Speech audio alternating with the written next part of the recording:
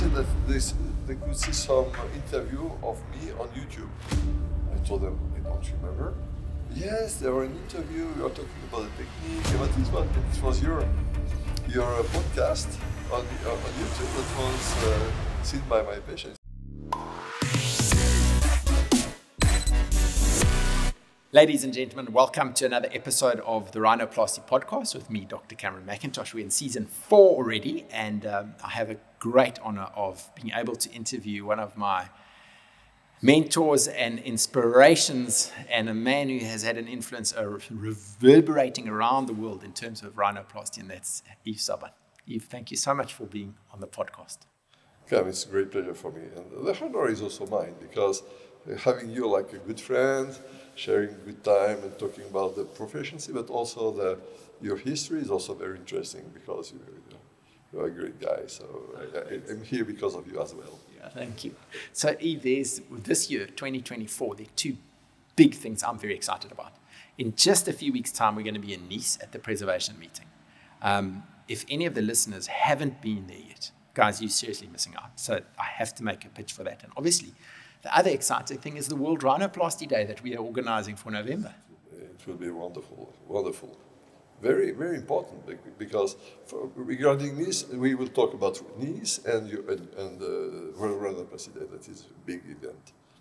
So regarding Nice, I think now it becomes like a classic. I mean, of the rhinoplasty courses over the world, and we could get so many participants from more than 47 countries coming in Nice. So I know you are much bigger, because with your Rhinoplasty Day you have much more.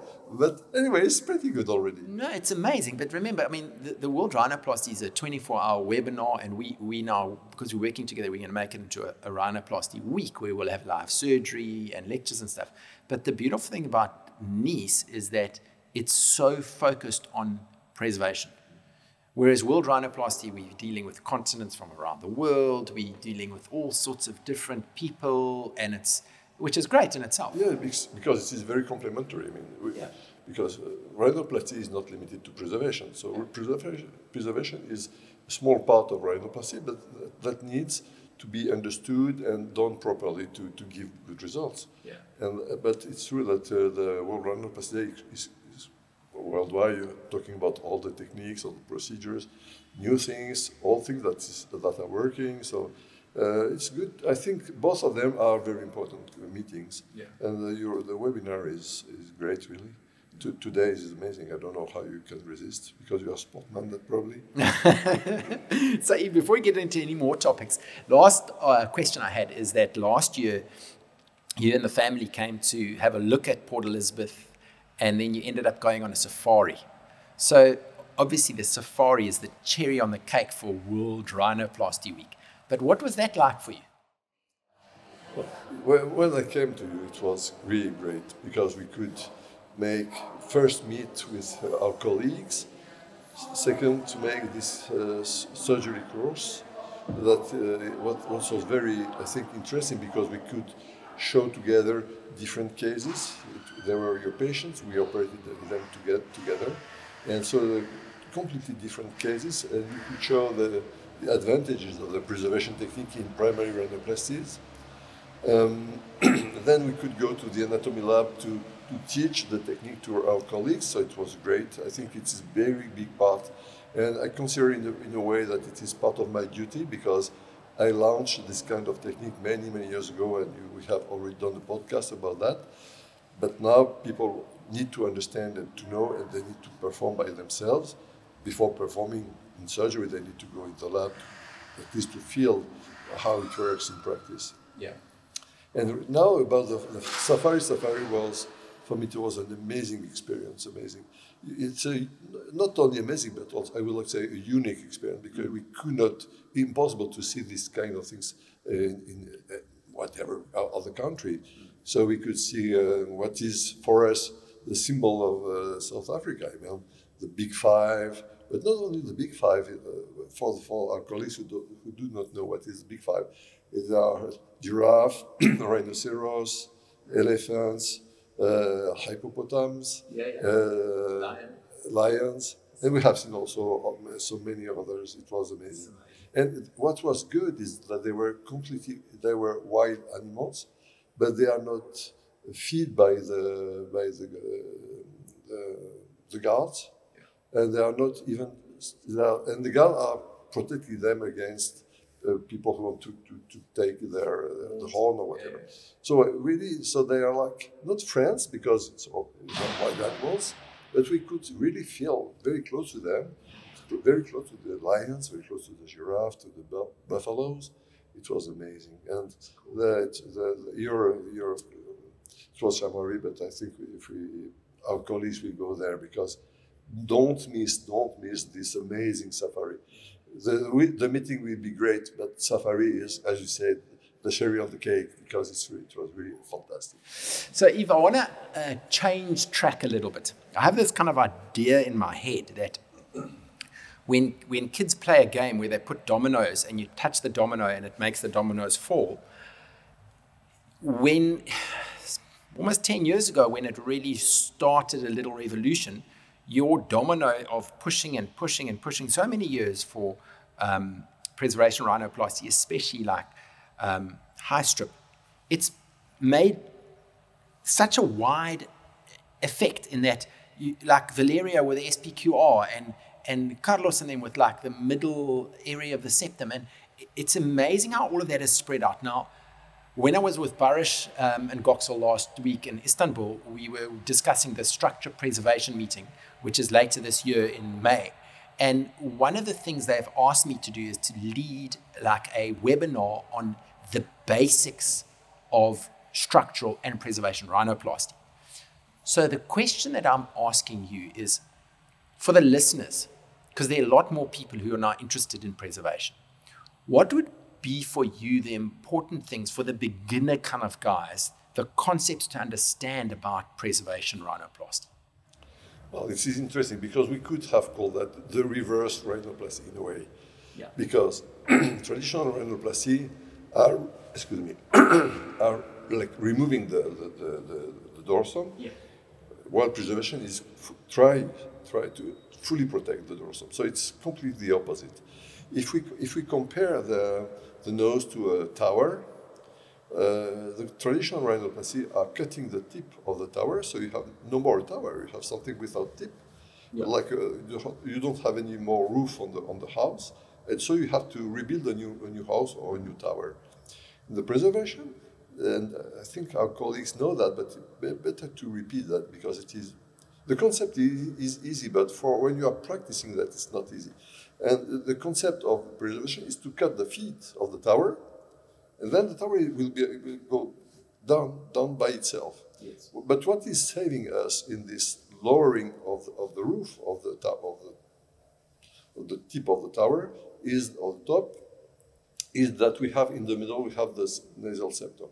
The nasal septum is the key of the stability. It is really saving for the surgeon from any side effect or adverse effect coming from too much lowering of the dorsal. So we cannot have a sudden nose. If we are doing this technique properly, just by removing the feet, and then it will be very easy. Yeah. So, we have to explain that. But there are many different techniques. We are talking about the high strip, that is really very safe. I think that for the beginners, it is probably the easiest and the safest technique. But for the other techniques are more advanced. Yes. And then better to start with an easy one. So choosing the good patient for that is critical, not to be disappointed, because if you start and you have not a good result, then you will say it's like a bullshit and it's not good. Yeah. It's not because, so we have to do this properly. And that's why the anatomy lab is also important, because we need to understand the concept, and we need to do this by ourselves, under the direction of a more experienced surgeon, but this is the key. So just to summarize, traditional rhinoplasty, you cut the top and you have to rebuild the house. Yes. Preservation, you cut the feet, and so the house is immediately smaller, lower, but you don't need to touch the roof sometimes, because the roof is nice and straight, no need to touch. Why should we remove, just for making the nose smaller, why should we remove the roof? because we learned this technique and we don't know how to do it differently, instead of just lowering the roof, and then you have still the very natural roof, and everything is going well. So you are avoiding at least half of the complications of the traditional rhinoplasties during the preservation technique. Okay, two more questions around this is, in terms of revision in preservation rhinoplasty, what are some of the things that you've seen and how have you kind of overcome those? And what are your words of caution in terms of the people who are operating? Because I was also with Theo last week and it was very interesting, and he was saying to me that you actually told him on the phone that, Theo, you must just tap harder, do those osteotomies better, don't come and visit me, you can do it. It was very amusing to hear him say that. Yes. So the question is about revisions. Let's say that even if we have, I think there are less revisions with the preservation, but let's say that the revision rate is the same than with the other techniques. What is really game-changing is that at least with the high strip, but also with the low strip, is that you are keeping the natural anatomy. So when you are making a revision, you are facing a normal nose. And so you just do whatever you want, because you can or repeat a high strip, or you can just rasp a small herb, or just improve the osteotomy by manipulating the bones. With CV, we did a very important work that we worked hundreds of hours on this work to compare the results according to the techniques. Yes. and the revisions, and we could see that the duration of the revisions after primary preservation rhinoplasty was 23 minutes. 23 minutes. When we are making a revision after primary structural rhinoplasty, it takes 3 to 5 hours. Yeah. Wow. So it's amazing. So revision is, let's say, even if we had the same rate of revisions are very easy, because even the undermining is already done. So you just have to make the incision, the undermining is done, and then you are facing a normal nose. Just so you can do whatever you want. It works very well. So now another thing that I've started to change my mind in is where people have said, don't do preservation before you know how to fix it with structural rhinoplasty. And I'm starting to change my mind to think, why must you first learn structural rhinoplasty and then do preservation? Surely you don't have to. I don't know, it's just for me, I'm starting to think, I don't know if I agree with that. Yes, the question is mostly educational. How to teach the rhinoplasty to our colleagues and how to start.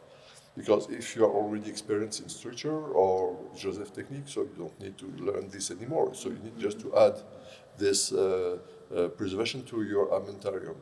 But on the opposite, if you are just a beginner, to which technique start? Which technique to start? You cannot. We could start with the preservation. The high strip, on my opinion, is very easy, but you cannot operate all the patients with this technique. Yes. Because there are good patients for that and not appropriate patients for this technique. So if you want really to operate, let's say, most of your patients, so you should be able to perform, maybe it's not structure but you should be able to perform, let's say, traditional like Joseph technique. Basically, that is not that much difficult, but you are already removing the hump. So I would like to say that start with, let's say, you can do Joseph technique in all cases, almost all cases, even if in straight noses and nice dorsal lines, we should do preservation. But anyway, you can just remember, I want our colleagues to understand that you cannot do all the rhinoplasties with preservation. We have to choose. No, absolutely, I understand that. So, last question that I have. The Nice meeting is coming up now. Is that aimed mostly at guys who are quite advanced, or would somebody who is kind of at the start of their career benefit from coming and being able to watch live surgeries and listen to guys give talks, or is it at quite an advanced level? No, it's not an advanced technique. It's thank you very much for this question. Yes, this year we are making in Nice the new generation. So to show to our colleagues that really this new generation started 6-7 years ago at the beginning when they learned that it was existing technique. And most of them are already very experienced and very happy. So they could learn directly. I mean, to answer your question, could we start, and if you see a beginner coming to you and who wants to learn the preservation, it's possible to start with the preservation, but we have to teach them the good way to perform the technique. And and then up to them to do. I see many fellows and many colleagues coming to learn, even last year of specialization in plastic, general plastic, or in facial plastic. And all of them know how to do that after having a stay with me for a while. And this is the same for my colleagues who are teaching that. So I think it's not that much difficult. But the teaching is not only teaching the technique. I mean, when you are teaching, for example, if you have fellows, I want my fellows stay during when I'm visiting the patients, because I want them to see the patient selection, the behavior of the surgeon regarding the patient expectations, and so they see how we perform the simulation, how we explain to the patients, and then after the surgery, how we remove the cast, how to deal with the patient, and going a little bit further, they see also the happy and unhappy patients. And so they learn how to deal with the dissatisfied patient. That is also part of our exercise or practice. And this is critical. That's why I'm insisting on this. And generally, less than 1 month is not possible. So you need to see many patients, and you need to see also what I'm talking about. I mean, selection, managing the patients. That's not only surgical technique. No, and I think we live in a world that wants these instant results, but this takes a long, long time to be able to master this. I mean, you've been beating this drum for generations now almost, and it's coming to fruition. So last thing, I'm going to put you on the spot here and ask you if you're allowed to say anything to the listeners. Apparently, there might be a new preservation book that's going to be published. Is that true, or don't you want to make any comment? No, it's true. It's true. But the good thing is, thanks to evolution, not human evolution, but rhinoplasty evolution, at least in the mind of our colleagues, now we could merge together the preservation, mostly the dorsal preservation, also concept about the tip, and also the structure, because we need to perform structure. And this is a big sense. So we are making all together these two groups, preservation groups and structure group. They are very big names. I don't know if you want me to talk about who is... No, it's up to you. You can mention some of them, but I'm quite excited that there's a new book coming out. Yes, it will be an amazing book. And you have you have the father of structure, Dean is working with us, so you will have Dean Toyumi in this book. You have many other already known in preservation. And you talked about Barish, but you have also Goxel. Roy Daniel is still with us. Peter will make the anatomy. We have a lot of contributors, very famous and very experienced surgeons.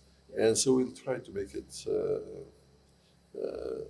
very nice book and also educational book. Education is critical in our field. Awesome. Well, guys, there you've had it. You listened from the horse's mouth. Eh? What an inspiring man. And Yves, on behalf of the listeners around the world, not just thank you for your time for the podcast, but thank you for how much you have given to the world of rhinoplasty. We are eternally grateful. So thank you very much. Thank you, Kamal. It was great. Thank you so much. That's awesome. Thank you. Much. So, guys, come back next week for another episode of Season 4 of the Rhinoplasty Podcast. For those of you who are only listening to this on a podcast platform, please try and reach out and get onto YouTube, because on our YouTube channel, we've got some really cool clips where I interview the guests.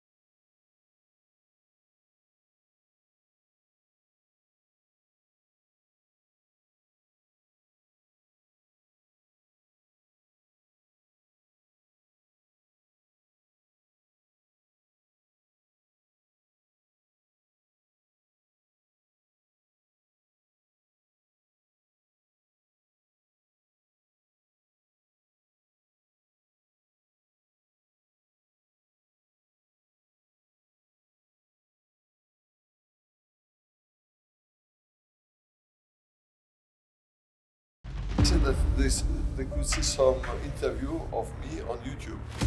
I told them, I don't remember. Yes, there were an interview, we were talking about the technique, about this one. It was your podcast on YouTube that was seen by my patients.